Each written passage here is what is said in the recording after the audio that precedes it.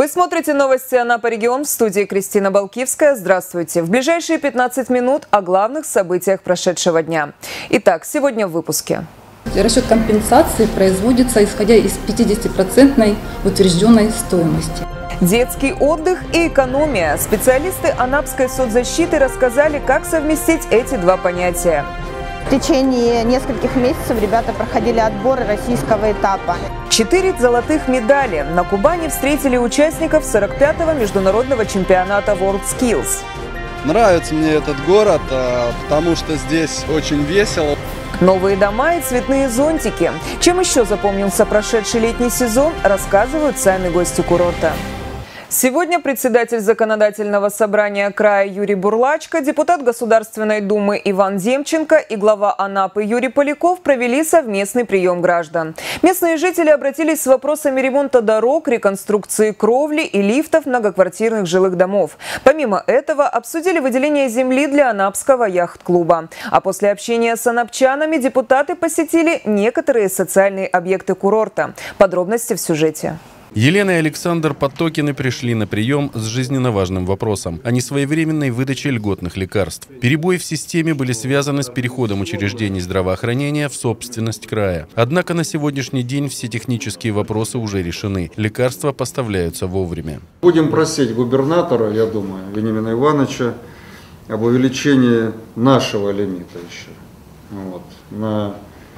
по софинансированию программы федеральной по обеспечению лекарствами. Это однозначно. Представители родительского комитета парусников Краснодарского края и Центра олимпийской подготовки водных видов спорта обратились с просьбой выделить в Анапе площадку для занятий парусным спортом. Прежний яхт-клуб был демонтирован по решению суда в связи с нецелевым использованием земли. Администрация города предложила на рассмотрение Центру олимпийской подготовки 3 участка прибрежной полосы. Стороны остановились на территории площадью 349 квадратных метров в районе пансионата «Высокий берег». Но, по словам представителей родительского комитета, этого недостаточно. Глава Анапы Юрий Поляков обещал вопрос решить. Будут проведены переговоры с руководителями санаториев, арендующих пляжи, о возможности предоставления части территорий яхт-клубу. Большинство вопросов касались темы ЖКХ. Лидия Матюшина и ее соседи уже несколько лет страдают от капризов погоды. Жить под прохудившейся кровлей все равно, что гулять под дождем без зонта. Осенью во время осадков вода попадает в квартиру, на стенах появляется плесень, падает штукатурка и обои. Со своей проблемой анапчане обратились к депутатам. Мы надеемся, что скоро будет осень, пойдут дожди, и мы будем жить в удобствах. И будем жить под новой крышей, которая будет нас охранять от всяких невзгод. Реконструкция кровли уже ведется и будет закончена не позднее декабря. Также к капитальному ремонту кровли приступили в доме на улице Горького, 63 в селе Витязево. Безусловно, кровли нуждаются в ремонте. Да, может быть, не самое удачное время, конец августа, но пока прошли конкурсные процедуры, определились с подрядчиками. Я думаю, у муниципалитета это все на жестком контроле.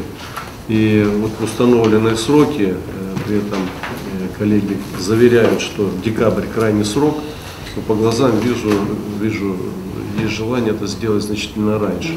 Кроме прочной крыши, в 9-этажном доме необходим рабочий лифт. На Крылова 12 механизмы в аварийном состоянии и часто застревают. К депутатам обратилась местная жительница с просьбой заменить оборудование. И этот вопрос будет решен положительно. Дом вошел в программу капитального ремонта. Новый лифт установят до конца года, как и еще в нескольких многоквартирных комплексах. В 2016 году мы поменяли 11 лифтов, в этом году мы поменяли 4 лифта, в 2018 году, и на 2019 год у нас запланировано 12 лифтов. Следующий вопрос – ремонт объездной дороги в селе Витязево. Как рассказал Юрий Поляков, вопрос на его личном контроле. Работы уже ведутся. Обновленная улица станет настоящим подарком для местных жителей. Сейчас мы ее закончим до октября, сделаем разметку, и часть транспорта, который идет с Пионерского, будет ехать в объезд.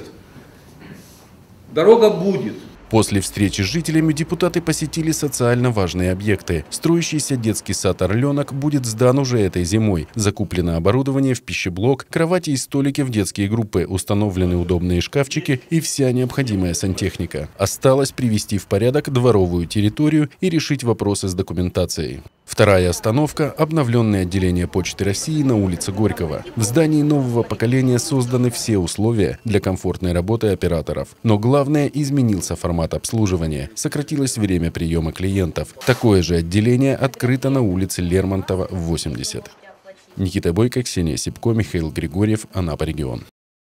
Из жаркого лета Анапа шагнула в мягкую теплую осень. Курортный сезон подошел к концу, однако впереди жителей и туристов ждут бархатные дни. Этот год запомнился гостям новыми достопримечательностями и стильными идеями оформления города.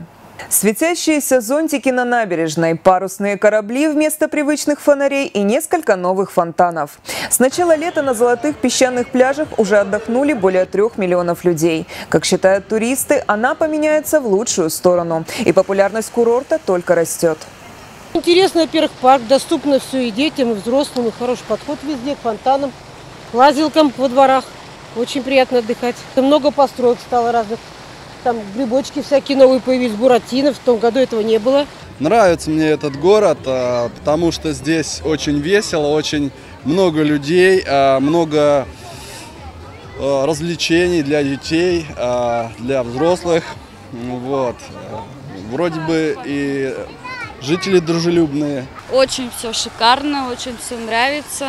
Купаемся, отдыхаем, загораем. Стал чище, санаториях стало немножко более уютно стало. Вот, например, мы останавливаемся всегда в одном и том же санатории, смотрим, там у них обновления, новые бассейны стоят сейчас, какие-то удобства появились дополнительно.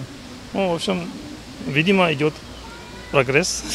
Еще одним местом отдыха для жителей и гостей курорта, безусловно, является Анапский дельфинарий. Однако сегодня отдельная трибуна была отведена для ребят, семьи которых попали в сложную жизненную ситуацию. Организаторами такой необходимой для детей экскурсии выступило Управление по санаторно-курортному комплексу и Управление социальной защиты. Наталья Виноходова воспитывает 3 сыновей, 2 из них школьники. Когда в последний раз были в дельфинарии, уже и не помнят. На предложение принять участие в благотворительной акции согласились с радостью. Для детей этот поход стал настоящим праздником. Это же эмоции, это неповторимые эмоции, дети развиваются. В этот день свои двери Анапский дельфинарий открыл для более 40 детей и их родителей. Все они находятся в трудной житейской ситуации. Помимо господдержки было принято решение оказать им дополнительную помощь. По поручению главы Юрия Федоровича Павлюкова проведена благотворительная экскурсия для детей из многодетных семей, малообеспеченных.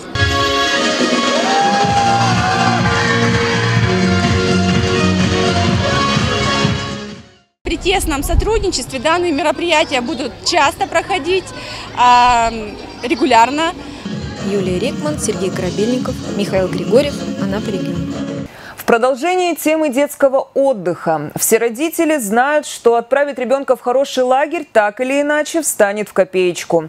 А вот то, что за это можно получить денежную компенсацию от государства, известно немногим. Наши корреспонденты пообщались со специалистом Управления социальной защиты населения и выяснили, кто из анапчан может заплатить лишь за половину путевки. В прошлом году компенсации за детскую путевку получили более 340 анапчан. Субсидии предоставляют тем родителям, которые оплатили 100% стоимости проживания в лагере или санатории. Есть ограничения по возрасту, то есть дети от 4 до 17 лет. Также по продолжительности пребывания.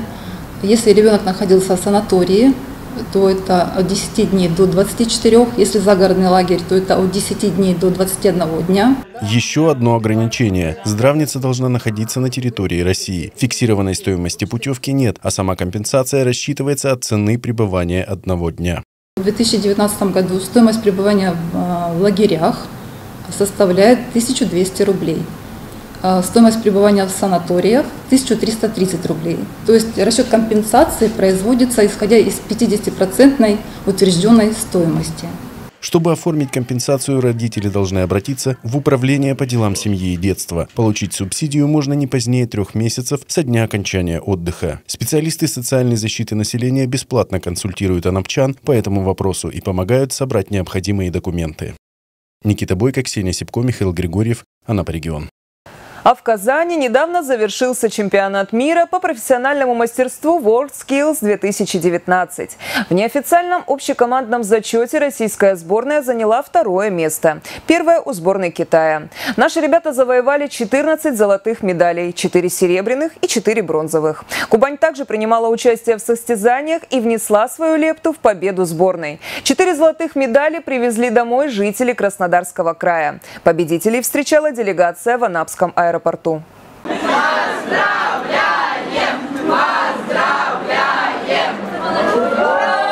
Это звездный час новороссийцев Артема Хасравьяна и Романа Сулейманова. Они стали победителями чемпионата мира по профессиональному мастерству WorldSkills 2019 в возрастной категории «Юниор». Ребят встречает делегация анапских волонтеров. Цветы, поздравления, праздничный каравай. Весь комплект, который положен настоящим победителям. В детстве меня интересовало собирать разные конструкторы, либо модели. Потом вскоре я узнал, что у нас в школе есть кружок робототехники, так получилось, цепью и затянуло уже.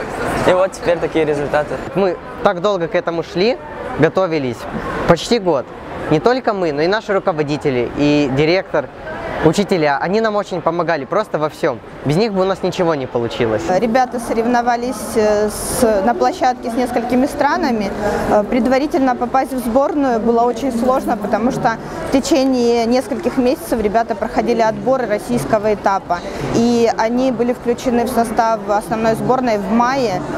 И дальше была очень усиленная упорная подготовка по заданиям финала международного чемпионата. Поздравить чемпионов прибыли и представители Анапского сельскохозяйственного техникума. Они также поздравили победителей. В этот день хочется поздравить наших новороссийских коллег с победой в великом чемпионате мирового уровня WorldSkills Junior по компетенции мобильная робототехника. Наши коллеги уже повторно, 2-й раз выиграли этот чемпионат, заняли 1-е место. Они задали высокую планку, и мы будем на них равняться. Поздравляю наших коллег, желаем всего самого лучшего и в дальнейшем все больше и выше и выше. Руслан Душевский, Анапа Регион. Киновыходные в Анапе продолжаются. Завтра участники киношока отправятся в этностаницу, чтобы провести несколько творческих встреч. В рамках фестиваля «Атамань гостеприимная» известные представители киноиндустрии встретятся с гостями и подробно расскажут о своем творчестве. Помимо этого, можно будет посмотреть выступления народных ансамблей, фолк-групп, поучаствовать в массовых гуляниях и даже послушать истории о кубанской культуре от реконструкторов старинных обрядов. Напомню, все выпуски новостей можно найти на нашем сайте anaparegion.ru, а также на наших страницах в социальных сетях. Чтобы быть в курсе всех событий, подписывайтесь на наш YouTube-канал, а также аккаунты в Instagram, Фейсбуке и ВКонтакте. Ну а я прощаюсь с вами. Всего доброго и до встречи в эфире. Анапа Регион – это актуальные новости курорта в ежедневных выпусках на информационном портале www.anaparegion.ru и в социальных сетях с общей аудиторией более 30 тысяч человек. Одна из самых рейтинговых радиостанций России «Европа Плюс» с хитами мировых чартов. Курортное радио, которое звучит для вас на центральных улицах Анапы. Анапа Регион – это ваш надежный партнер в продвижении бизнеса. Звоните 27 207, пишите info@anaparegion.ru, читайте и смотрите на www.anaparegion.ru. За рекордами и наградами стоит большая работа. Большой спорт начинается с малого. А сегодня не только большой спорт, но и любая успешная деятельность начинается с комплекса ГТО. Сегодня быть готовым модно, престижно и патриотично.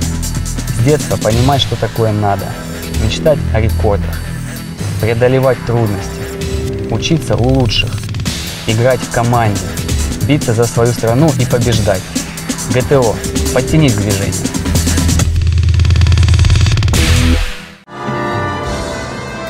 Объявляется сбор средств на создание в сквере имени Павла Сергеевича Саркисяна памятного знака «Вечная память сынам России, павшим при выполнении боевых операций». Монумент посвящается боевой славе воинов, участников локальных войн и вооруженных конфликтов, для сохранения и передачи потомкам традиций верности воинскому долгу и военной присяги при выполнении боевых задач вооруженными силами нашей страны. Родину не выбирают, Родине служат. Такая благодарная память должна жить среди людей. Она поможет нам выбрать правильную дорогу в настоящем и будущем. Памяти и памятников много не бывает. На Руси принято строить храмы на пожертвования прихожан. Для погибших героев лучший храм – это наша память о них.